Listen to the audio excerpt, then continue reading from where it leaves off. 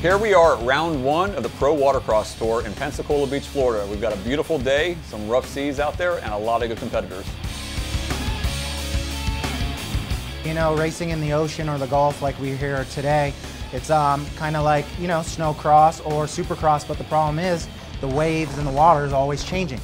So you can never time everything the same each lap. Whoever gets to 20 laps first is your winner.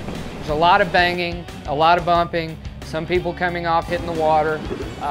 You know, at the surf races, we get a lot of jumps. You know, people are getting air. You know, we might be racing in 7-foot surf. We might be racing in 3-foot chop.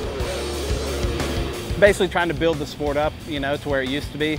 And so there's a lot of pressure in that, but it's fun, you know, and you see these guys coming into the sport now and these younger kids, and it's good to see.